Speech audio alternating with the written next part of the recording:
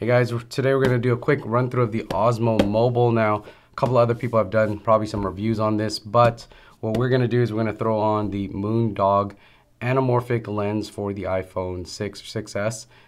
This is a true anamorphic lens, so you get some crazy video out of your iPhone.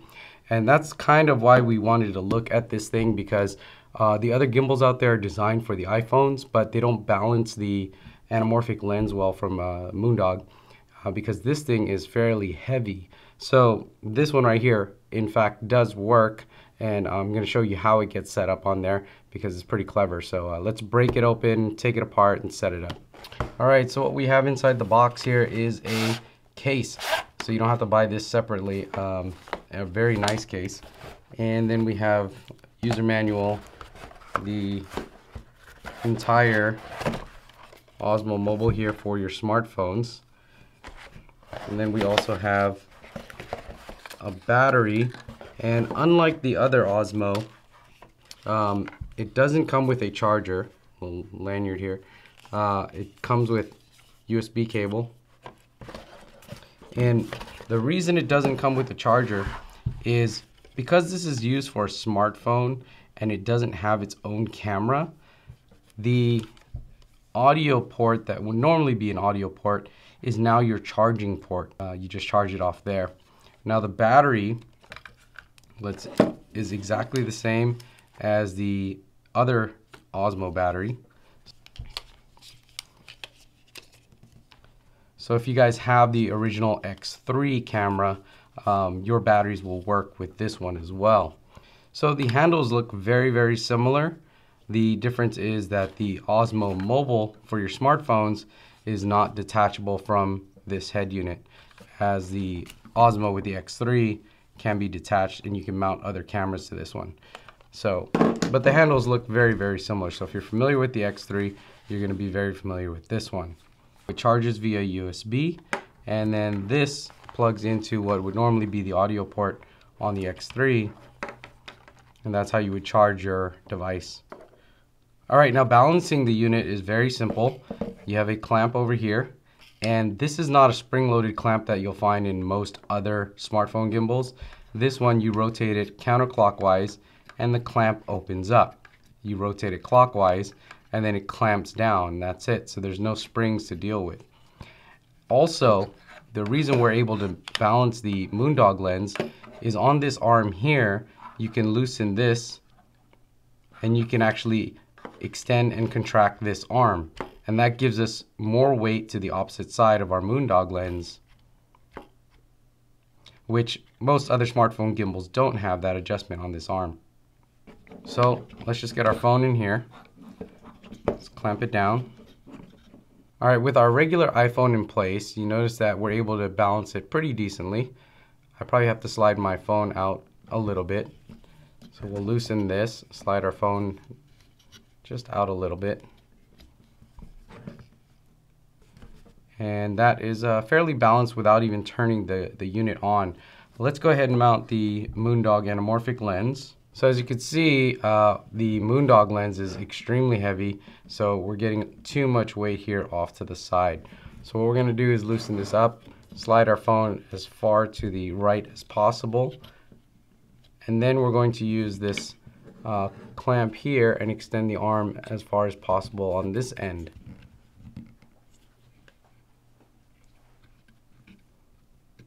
And then you'll notice that it's able to stay upright. Here it is powered on. So similar to the X3, if we hold the trigger, the camera will not follow. So if I'm not holding the trigger and I point down, the camera will point down. But if I was to hold the trigger and then point down, the camera will remain in that position. Now, if you need to reset the gimbal, just double tap. So you download the DJI Go app, you sync to the handle via Bluetooth, and you'll have this little icon here on the side that turns blue, and that tells you you're in sync. And that's better than the X3 that required Wi-Fi. This is just Bluetooth. So then once you have Bluetooth, if you were to start and stop video, or you want to take a picture, all that's initiated on the handle, and it triggers that item through the software on your phone. So it just works all through Bluetooth. Now here off to the side, under this little cap, if we open this up, we do have a quarter thread here where you can attach some other accessory if you wanted to. All right, I'm not going to get too in depth with the software because, again, there's probably a lot of reviews out there. We're more interested in working with the anamorphic lens. Now, there's an app that we use, FilmicPro, and that allows you to have more control over your exposure settings. Also, it has hardware support for the Moondog anamorphic lens here. And now the FilmicPro has been updated to work with the Osmo Mobile. So we can actually start and stop video in FilmicPro once we're connected via Bluetooth. And that's all in the FilmicPro hardware settings. It tells you both the Moondog lens and the Osmo Mobile. So it gets full support on this system here.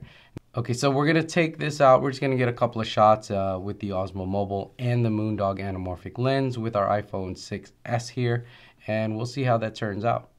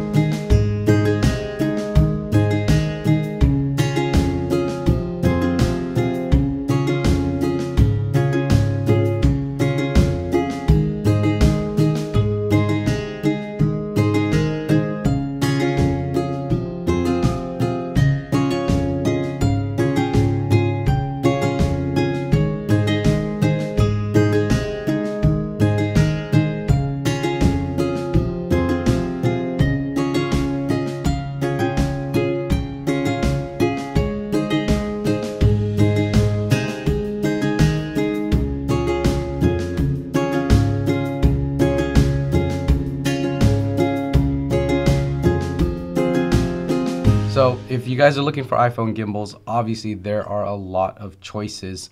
But this one right here, if you guys are using the Moondog Anamorphic Lens, is probably my suggestion. It does work. It balances really well. The motors are incredibly strong. And it works with FilmicPro, so you can sync your start and stop video here on the handle. And so it's been great. For more information about this, I'll have a link below this video or on the blog, cheesycam.com.